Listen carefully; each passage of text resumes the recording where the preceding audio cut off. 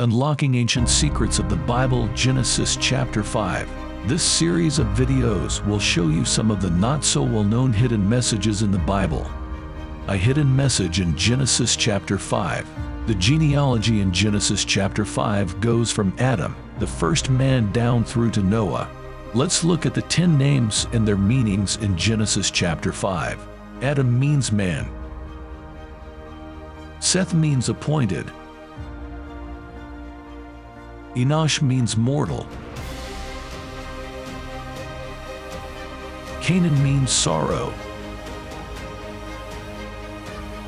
Mahalalel means the blessed God. Jared means shall come down. Enoch means teaching. Methuselah means his death shall bring. Lamech means the despairing. Noah means comfort or rest. Now let's read that genealogy as a sentence. The message reads, "Man has appointed mortal sorrow, but the blessed God shall come down teaching, and his death shall bring the despairing comfort." Is it that incredible? What an awesome God we have.